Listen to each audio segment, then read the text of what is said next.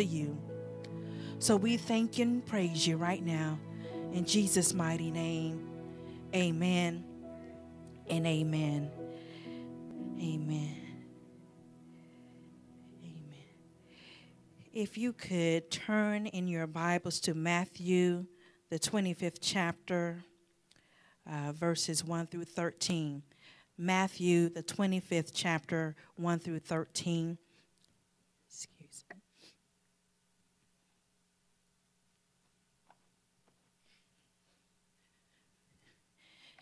And on the Bible app, you can get the notes for today's message. And I'm going to ask that you stand real briefly for the reading of the scripture. And then after I've concluded reading, we can have your seats. And I'm reading from the New American Standard Bible. It says, "Then the kingdom of heaven will be comparable to 10 virgins who took their lamps and went out to meet the bridegroom. 5 of them were foolish, and 5 were prudent. For when the foolish took their lamps, they took no oil with them. But the prudent took oil in flasks along with their lamps. Now while the bridegroom was delaying, they all got drowsy and began to sleep. But at midnight there was a shout, 'Behold, the bridegroom! Come out to meet him.' Then all those virgins rose and trimmed their lamps. The foolish said to the prudent, 'Give us some of your oil, for our lamps are going out.' But the prudent answered, 'No, there will not be enough for us and you too. Go instead to the dealers and buy some for yourselves.' And while they were going away to make the purchase, the bridegroom came, and those who were ready went in with him to the wedding feast, and the door was shut. Later the other virgins also came, saying, 'Lord, Lord, open up for us.' But he answered, 'Truly I say to you, I do not know you. Be on the alert then, for you do not know the day nor the hour.'" Amen. You may have your seats. I want to minister to you today from the thought, too little, too late. The danger of running on empty. Our text is taken from the Great Olivet Discourse and is a parable about the second coming of Christ. And it is told using the image of a Jewish wedding. And we see that it is told from the viewpoint of 10 virgins, bridesmaids, who were part of the wedding party. Now, to understand this parable, I want to first paint a picture of what took place in the Jewish wedding.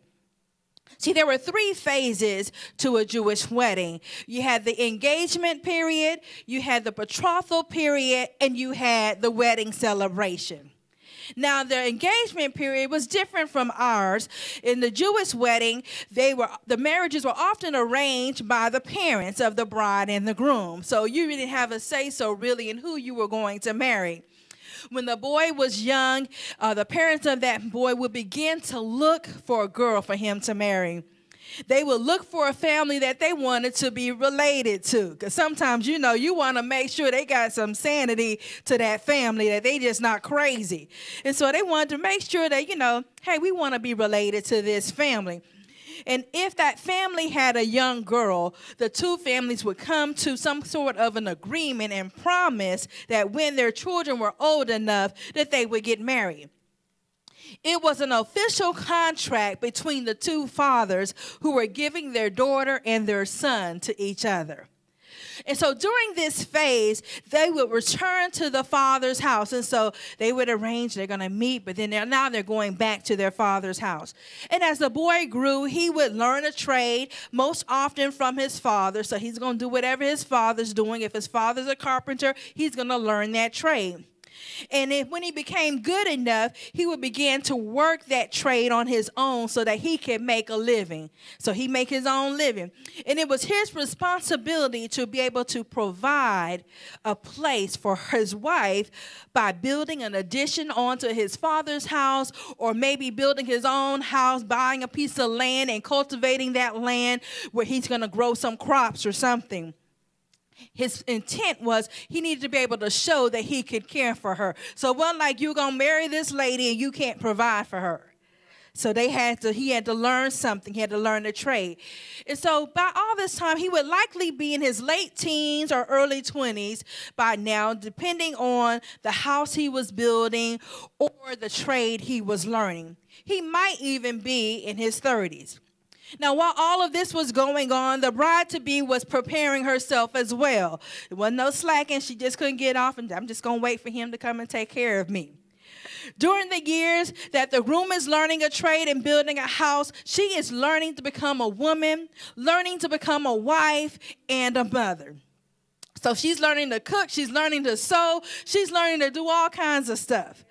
She is sewing her own wedding gown, and she is learning the graces of womanhood. So then we have the next phase, which is the betrothal period. Here the groom would give the bride some money or a valuable object such as a ring to seal the covenant vow. So we see how we still do that today. We have the giving of the ring. And so he would do that. And once the price had been paid by the bridegroom, the covenants and the binding promise was signed to record the agreed terms of the betrothal that the groom would provide for the needs of the bride during the 1 to 2 year waiting period. So it wasn't like today when we have our wedding ceremony and you go and you have the procession of everybody's coming in and you have the ceremony and you exchange the rings and then you sign the marriage license after the end and then you have the reception. It wasn't like that. It was 1 to 2 years where he went back to make sure he finished building the house, that he made sure he had completed his trade and he was ready for his bride. And so he would do that. And so this was the official wedding ceremony that they would take place under the wedding canopy, where the couple would come together before family and friends and make their vows. Although the couple was considered married at this point, they did not live together, nor did they engage in sexual relations. Any breaking of a betrothal period was a divorce, and the bride would keep the payment that was made. So if he decided he was going to back out of the deal, she got to keep the ring. So people that say, oh, well, do you give the ring back or do you not? They got to keep the ring.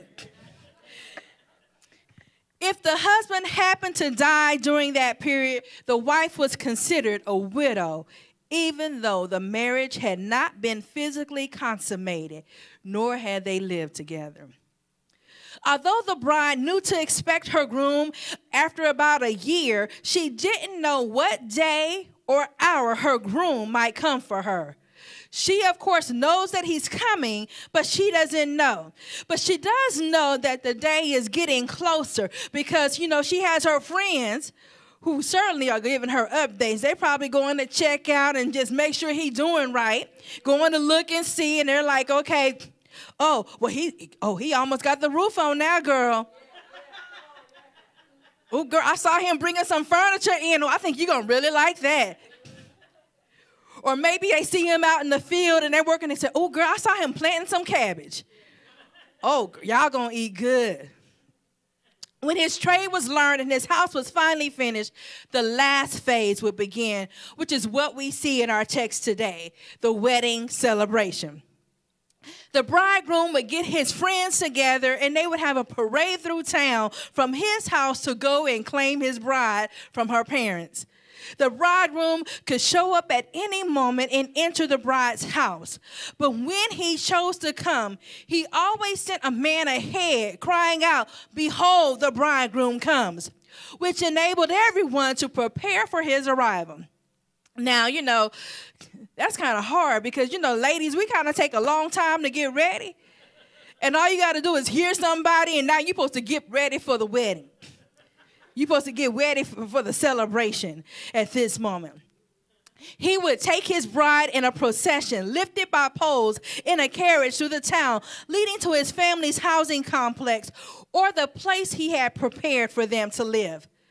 This was a time for the entire community to welcome the new couple into society. Can't you see people coming out of their houses, listening, hear the bridegroom come? So they looking, oh, let me see the bridegroom coming. And they're all looking and waiting for him. After the parade through the town, the wedding party would go into the house and they would celebrate for up to 7 days. Now, y'all talking about a party? That's a party. There would be a night of entertainment and celebration where the bridesmaids would dance with their torches.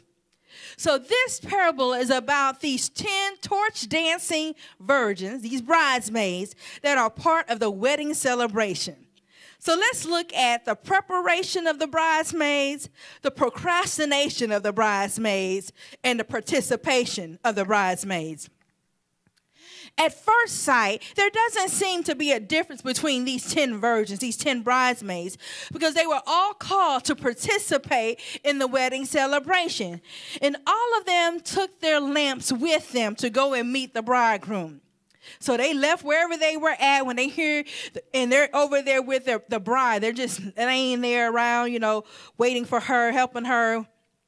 So they're there. However, we find out that 5 are wise and 5 are foolish. The foolish virgins just grabbed their lamps and left. And they didn't bring any oil with them. Whereas the wise virgins brought their lamps and they brought an extra little flask of oil. You see, it was the duty of the bridesmaids to be prepared with their lamps, ready to rush out to meet the bridegroom. Again, they didn't know what time he was going to come. And so if he decided to come at night, they needed to be ready to be able to light the way. And they had something to do at the wedding as well, at the celebration. So the bridesmaids didn't know when he was going to come, but they were to be ready. The uncertainty was considered to be a part of the excitement of the wedding.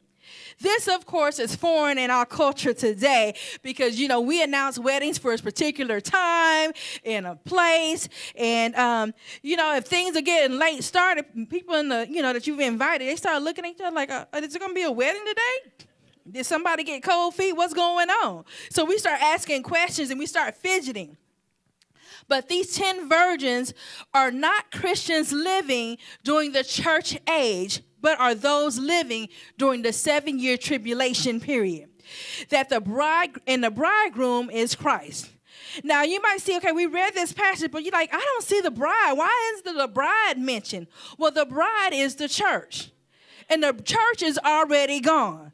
So the church is not here. So the bride is not here in this sense, in this situation. So when Christ, the bridegroom, returns, it will be totally unexpected. It's unexpected because so much time has passed. How many of you heard growing up, the Lord's going to return, the Lord's going to return? And you're like, well, he ain't came yet. So you're thinking like, okay, well, he ain't going to come. It's going to be 20 years. It's going to be this. People try to analyze and try to figure out when it's going to be, but nobody knows. They don't know. It will come at a surprising hour, at midnight, the hour when sleep is most desired and unlikely to be disturbed. If your phone rings at midnight, you're like, okay, what happened? You're automatically thinking something happens. What's going on? Are my kids okay? What's going on? So you don't expect your phone to ring because that's the time of rest. It was at midnight that the firstborn of Egypt were destroyed and Israel was delivered. Although Christ tarries, he will come. Though it seems slow, it is sure. Christ has delayed his coming longer than many thought he would, possibly because God is long-suffering and is not willing that any should perish. 2 Peter 3:9. Or maybe he's trying to test the faith and patience of his people. Are you really with me? What are you doing? How many of you have ever thought the Lord, you sought the Lord for something and you tried to wait patiently? I said try because sometimes we don't really wait. We start trying to figure things out ourselves and try to come up with a plan. I'm going to help you out, God, because you're not moving fast enough. And he's like, so he seems to be delaying. But then you realize that, he comes in right on time. He comes at midnight. The Bible tells us that Christ is coming as a thief in the night. And when he comes, the shout will awaken, shock, and disturb. The sound will demand obedience, for the bridegroom cometh. Now, both the wise and the foolish bridesmaids grew careless and seemed to have stopped looking for the bridegroom. Girl, he ain't came yet, so what's going on? I guess he ain't coming now. And so then they, y'all, sometimes you're waiting and nothing's happening. So you get a little head start nodding and bobbing. You're like, okay, you nod. The next thing you know, you just lay down and you just go to sleep. And that's exactly what they did. They started nodding their head, they slumbered, and then they slept. So a distinction is made here. The word slumbered means nodded or became drowsy, while the word slept is the word for laying down to sleep. Many Christians have become like the virgins. They have become weary and tired and have fallen into inactivity. They've gone to sleep. Too many Christians have gone to sleep on the job. We are to be awake and watchful. So then we see the procrastination. So when the cry came, behold, the bridegroom comes, the sleeping attendants were awakened and rose to light their lamps. They all had lamps. They were all able to light them. But the foolish virgins realized that they had forgotten something important. They had forgotten to bring extra oil. It was too little, too late. Oil in the Bible is a symbol of the Holy Spirit. And in this instance, the oil represents the Spirit of God by which one maintains their testimony. If you don't have the Spirit of God, how are you going to live this life? How are you going to have your testimony when things come up against you? Are you going to cave in? The wise represent those who have found a deeper level of faith in God. They have an extra vessel of oil. The foolish virgins are those who have a superficial faith and lack a deeper level of commitment. The foolish are unprepared, and as a result, when the final 3.5 years of the tribulation begins, they fail to stand up for Christ because they give in to the pressure of what's going on in their society. They give in to the temptations, and so they just give in. What? They kind of like, Peter denied Christ. They're going to be like that, Christ, oh my goodness, I can't take this. What are you going to do? If it became illegal to be a Christian in the U.S., what would you do?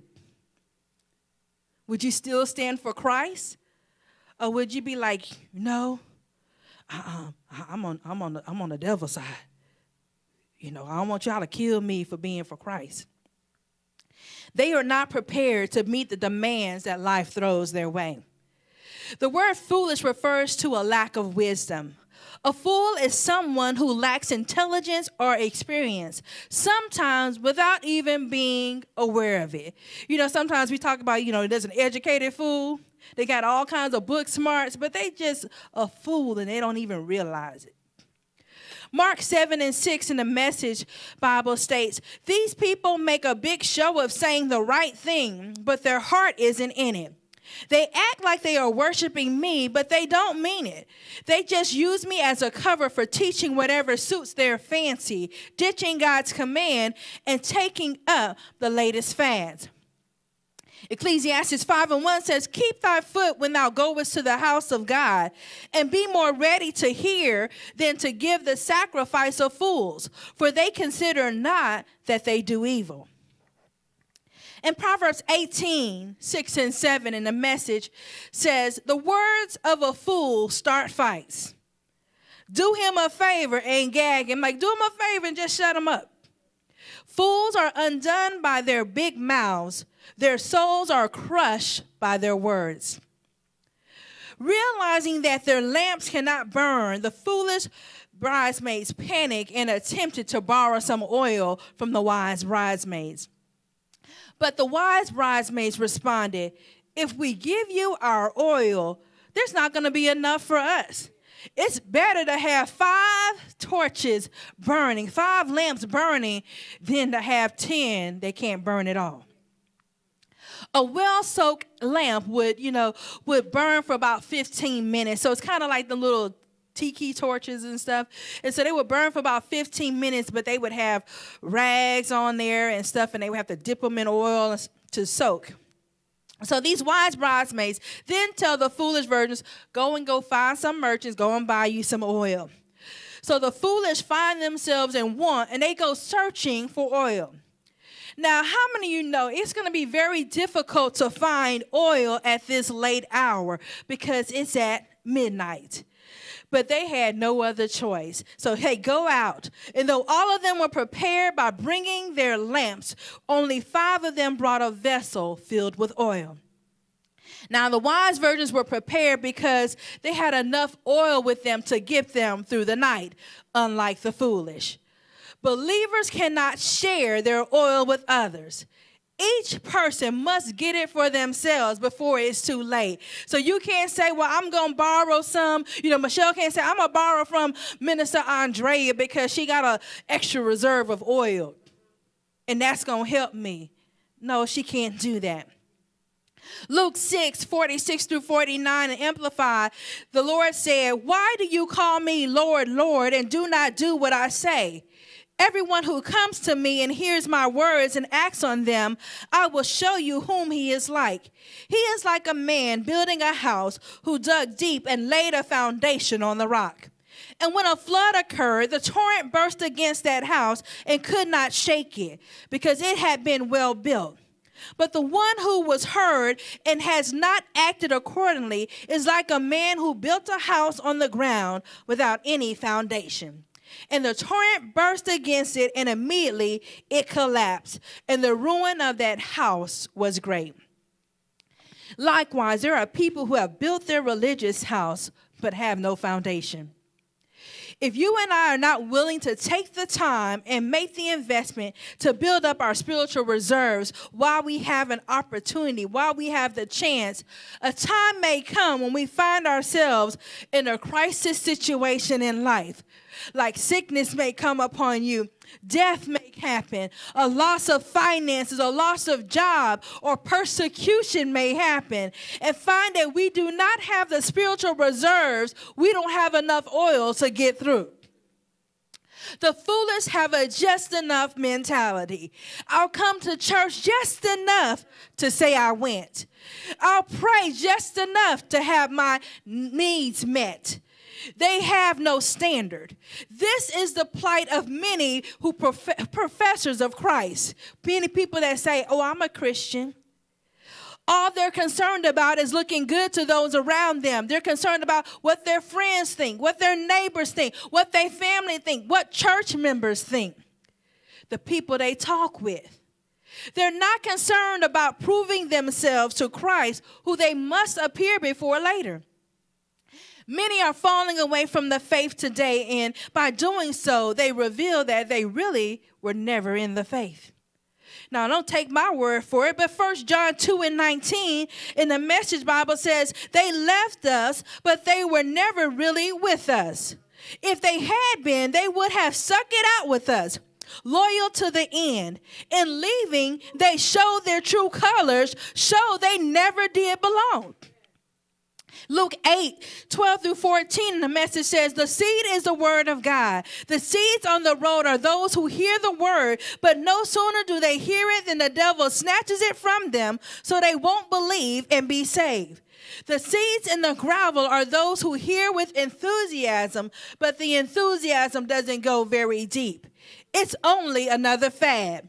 And the moment there's trouble, it's gone. So the moment there's a little bit of trouble, it's gone. I ain't going to do it.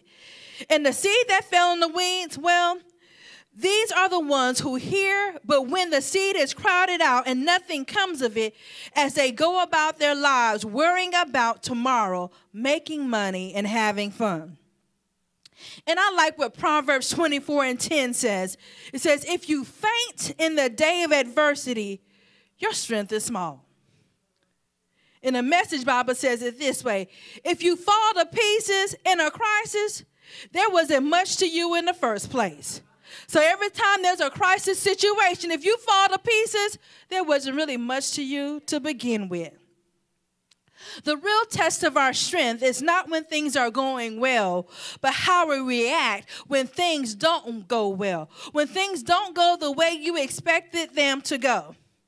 In such times, we may look at those who made it through similar trials and say, I wish I had your faith. How did you get so much faith? Can't you give me some of your spiritual strength? And of course they can't. They can't give it to you. Faith and spiritual strength come only through day-by-day discipline. It comes through your own personal walk with the Lord. It comes through prayer. It comes through reading and studying and applying the word of God. Because we can't just be readers and we can't be hearers only, but we got to apply the word of God to our lives. It comes through personal preparation. We must prepare while there is still time. Paul wanted to get to business and start converting his Jewish brethren, but God had him spend 17 years in preparation before Paul went on his first missionary journey. Good pastors and teachers must go through times of studying and serving and preparing for ministry before God will use them. It took Moses 40 years to get his BD degree.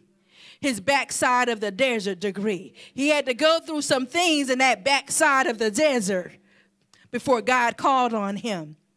Even Jesus spent 30 years in preparation before he began his 3 years of ministry. Took him 30 years to prepare for only 3 years of ministry.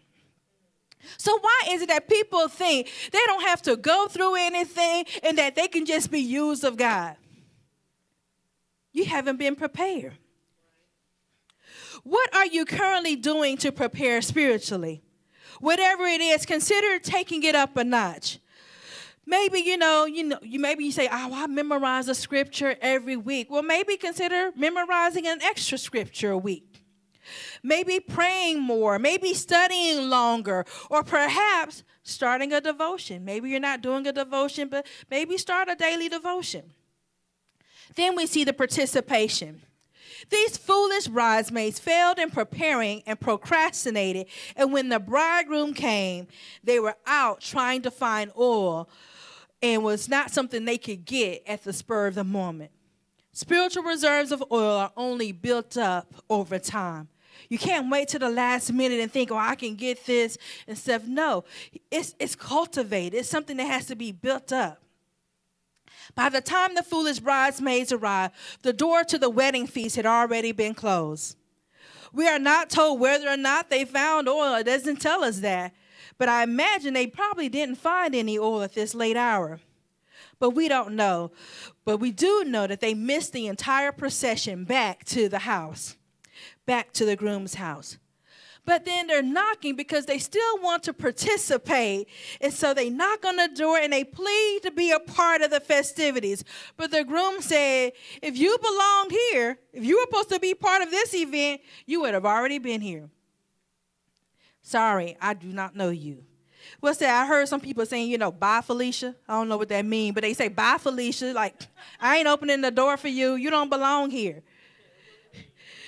It was custom in the East, and when all guests had arrived, that the doors were closed. They were closed to secure the marriage party and to exclude intruders. So there wasn't going to be any party crashes happening. Only those that were ready went in with the bridegroom. Having insulted the dignity of the host, they were not honored and admitted to the wedding feast, which was already in progress and lasted for 7 days. It's like hiring musicians for your wedding reception, and they don't show up until halfway through the reception. But they still want to come in and set up and perform. Now, how many of you would let them in? Nobody? Not going to let them in? Okay. Likewise, when Christ comes, the door to heaven will be closed. Only the ready, the genuine guests will be secured in the joy of the great marriage feast. This was like the shutting of the door of the ark when Noah was in, and he and his family were preserved.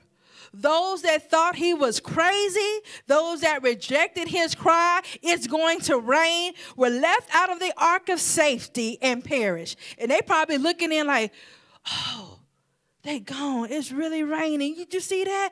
They leaving. What's going to happen to us? The unprepared will find the door shut in order to exclude them. Jesus concluded, he says, watch therefore, for you know neither the day nor the hour. Our great duty is to watch. To watch means to stay awake and be alert. We must be ready every day and every hour. This is a parable about believers living during the tribulation. but it has application for us with the intent of teaching us the suddenness of the coming of the Lord. It is a call to preparedness so that we are not caught unprepared. The foolish bridesmaids came claiming to be part of the party when it was too little, too late. Many will seek Christ when it is too late and be rejected like Esau when he was told, I know you not. The importance of Christ knowing us is also stressed time and time again in Scripture. The way Christ gets to know us is by our participation in his journey, simply walking with him day by day. There's a poem entitled, If Jesus Came to Your House by Lois Blanchard Eads, which reads, if Jesus came to your house to spend a day or two, if he came unexpectedly, I wonder what you'd do. Oh, I know you'd give your nicest room to such an honored guest, and all the food you served to him would be the very best. And you would keep assuring him you're glad to have him here, but that serving him in your own home is joy beyond compare. But when you saw him coming, would you meet him at the door with arms outstretched in welcome to your heavenly visitor? Or would you have to change your clothes before you let him in? Or hide some magazines and put the Bible where they'd been? Would you turn off the radio and hope he hasn't heard and wish you hadn't uttered the last loud, hasty word? Would you hide your worldly music and put some hymn books out? Could you let Jesus walk right in, or would you rush about? And I wonder if the Savior spent a day or two with you, would you go right on doing the things you always do? Would you go right on saying the things you always say? Would life for you continue as it does from day to day? Would your family conversation keep up its usual pace? And would you find it hard each meal to say a table grace? Would you sing the songs you always sing and read the books you read and let him know the things on which your mind and spirit feed? Would you take Jesus with you everywhere you'd plan to go? Or would you maybe change your plans for just a day or so? Would you be glad to have him meet your very closest friends? Or would you hope they stay away until his visit ends? Would you be glad to have him stay forever on and on? Or would you sigh with great relief when he at last was gone? It might be interesting to know the things that you would do if Jesus Christ came in person to spend some time with you. Today is a day of search and inquiry. What would happen if the bridegroom were to come today? Would you become frantic like the foolish bridesmaids because you realize that you're not prepared? What would Christ find you doing? Would he find you studying, praying, reading his word? God knows every person's true character, and they will have to give an account for what they've done and for the choices that they've made. Some people believe that mom and dad can pray them into heaven, or that they can get someone else to vouch for them. You know, Lord, I'm here. My grandma is in there, my big mama. Let them give you a word for me. I was good some of the time. My daddy in there, he took me to church with him. But I haven't gone in some time, but they can know when I was a little and I went. But it says so plainly, buy for yourselves. Each person must obtain their own supply. Don't let it be too little, too late.